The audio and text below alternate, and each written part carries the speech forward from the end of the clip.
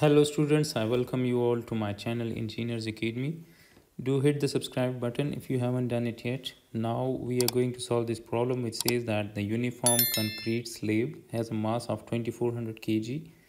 Determine the tension in each of the three parallel supporting cables when the slab is held in the horizontal plane is shown.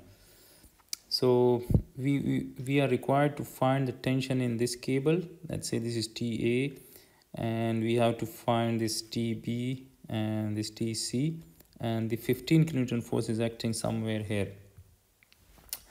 So is we know that the slab has weight. So first of all, let's find the weight. So the weight is 2400 multiplied by 9.81, and this will be in newtons. So since we are given this force in kilonewton, so let's write this in kilonewton. So in order to write this in kilonewton, we have to divide and multiply this with 1000. So we have to multiply and divide this by 1000. So this 1000 is 10 raised to power 3. So we can replace this 1000 by kilo. So we will have 2400 multiplied by 9.81 divided by 1000, and this 1000 in the numerator is converted into kilos. So this is kilonewton. So this 2400 divided by 1000 is 2.4. So let me write that this weight is, we can write that the weight is 2.4 into 9.81 kilonewton, or we can say that this is 2.4 multiplied by 9.81. So this is 23.544. So the weight is 23.544 kilonewtons. So, and this weight must be acting at the geometric center of this concrete slab. So this length of the slab is 2 plus 2. So this is 4 meters, and this width is 2 plus 5.5. So this is 2.5. So let's say that this is the half of this 2.5, which is 1.25. Let's say this is 1.25, and from here to here, this line represents the mid point of this length. So this means that if this is 1.25 and this is 2, so somewhere here this is the geometric center of this slab, and the weight is going to act at this particular point. So let me represent that weight here. So that weight is going to act here, and this particular distance is, let me write that this particular distance is 1.25 meters. So now we are required to find this tension TA, TB and TC.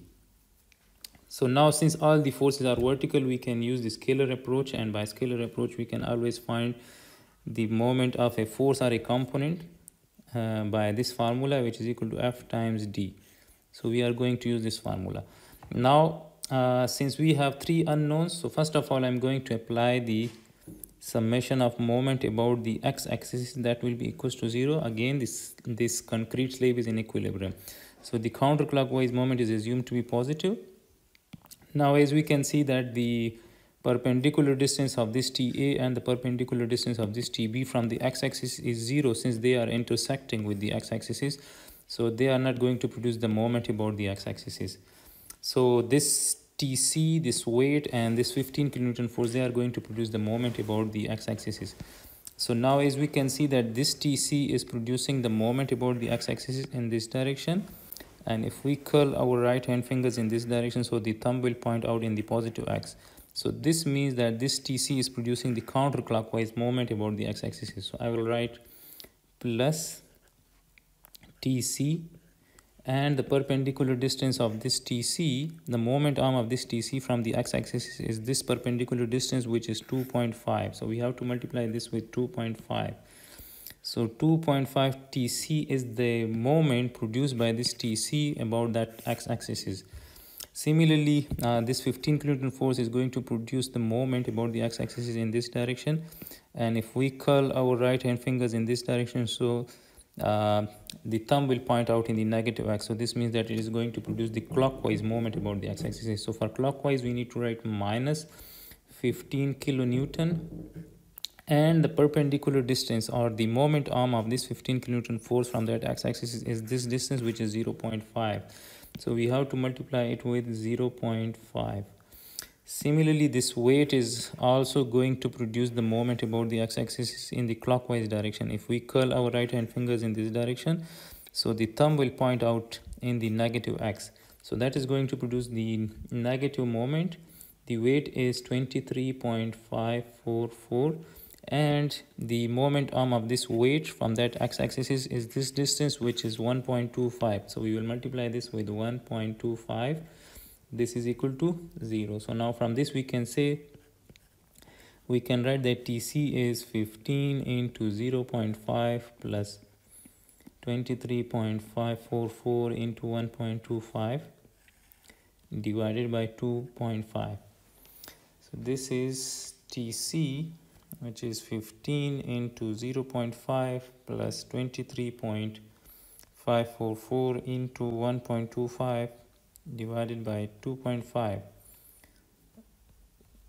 So this gives us TC, the tension in that cable at point C is equal to 14.772, and this will be in kilonewton, since we have used this 15 in kilonewton and this is in kilonewton. So the answer will be in kilonewton. Now we know the magnitude of this TC. Now if we apply the summation of moment about the y-axis, so the summation of moment about the y-axis, this must be equals to 0. Now as we can see that the perpendicular distance of this TA, or the moment arm of this TA from the y-axis is 0, since it is intersecting with the y-axis, so it's not going to produce the moment about the y-axis. So these remaining forces are going to produce the moment about the y-axis. So now as we can see that this TB is going to produce the moment about the y-axis in this direction, and if we curl our right hand fingers in this direction, so the thumb will point out in the negative y. So that is this means that if we observe this TB from this direction, so it is going to produce the moment in the clockwise direction about the y-axis. So we will write that minus TB, and the moment arm of this TB is this perpendicular distance from the y-axis, and this distance is 2 meters. So we have to multiply this with 2. So this is minus 2 TB. Similarly, this TC is going to produce the clockwise moment about the y-axis. If we observe this from this side, and the perpendicular distance of this TC from that y-axis is this distance, which is the length of this slab, which is 4 meters.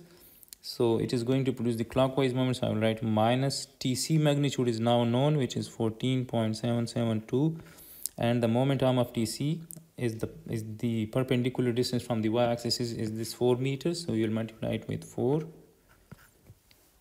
This weight is going to produce the moment about the y-axis in this direction, and if we curl our right hand fingers in this direction, so the thumb will point out in the positive y direction. So this means that the weight is going to produce the counterclockwise moment about the y-axis. So we will write plus. Now the weight magnitude is 23.544, and the perpendicular distance of this weight from the y-axis is this. So this is the moment arm of this weight from the y-axis, which is 2 meters. So we will multiply it with 2. And similarly, this 15 kilonewton force is again producing the moment about the y-axis in the counterclockwise direction. So we will write plus 15, and the perpendicular distance of this 15 kilonewton force from that y-axis is this distance, which is 3 meters. So we will write 3, multiply it with 3, and this is equal to 0. So we have this minus, first let me find this sum. So this is minus 14.772 into 4 plus 23.544 into 2 plus 15 into 3. So this gives me 33. So minus 2 TB plus 33.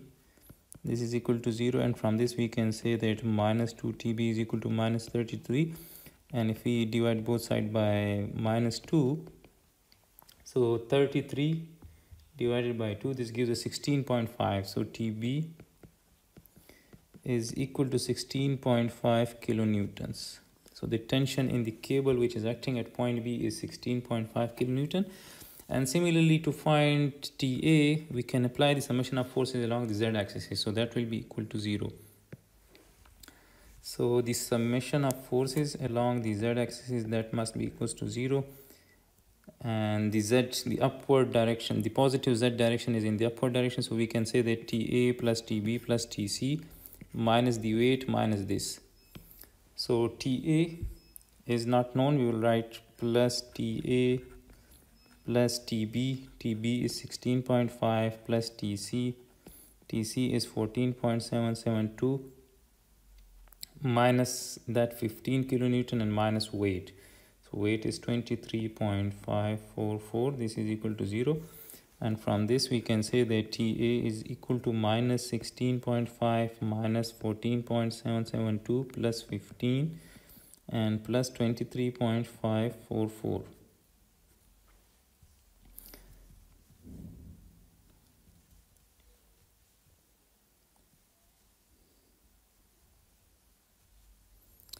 So this gives me TA equals to 7.272 kilonewton. So TA is equal to 7.272 kilonewton, TB is 16.5 and TC is 14.772 kilonewton. So this is the solution of this particular problem. I hope it will help you in your learning. Let me know in the comments if this helps in your learning. Also like this video and subscribe my channel for such more problem solutions.